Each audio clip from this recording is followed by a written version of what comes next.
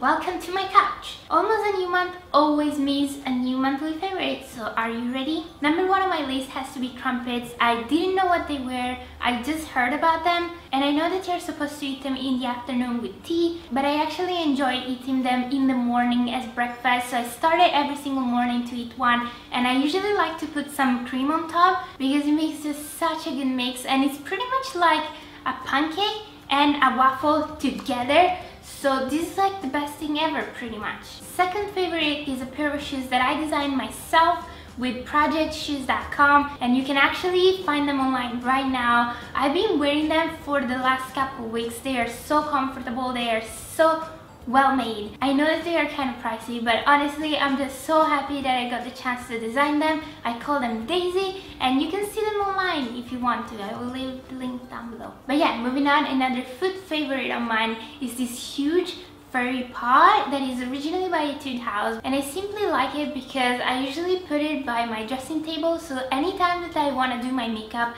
I can just put my feet inside and it feels so comfortable and soft, and I just love it. It's a silly thing, but it makes your day better. Do you know what I mean? I also have a beauty favorite this month, which is the lipstick that I've been wearing. It's by 3 Concept Eyes, which is the cosmetic brand of Style Nanda, which is a Korean brand. And I think that this is the perfect summer shade because it's a nude, so you can totally wear it during the day, but it also has a bit of an orange undertone to it, so it just adds a little bit of color to your lips instead of having the usual no color. Next favorite is a TV show. It's a British one and it's not new.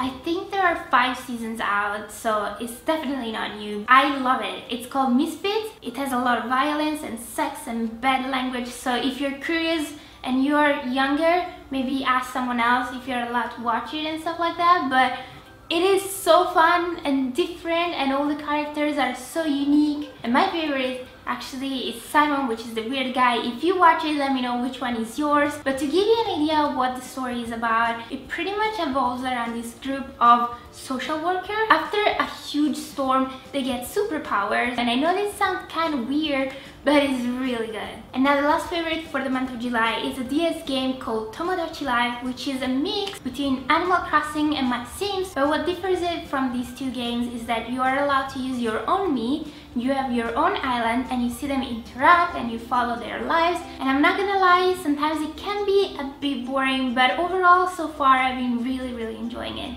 And that's it! All my monthly favorites have been revealed. I really hope you enjoyed this video, and I will see you very soon. Bye! Thanks for watching!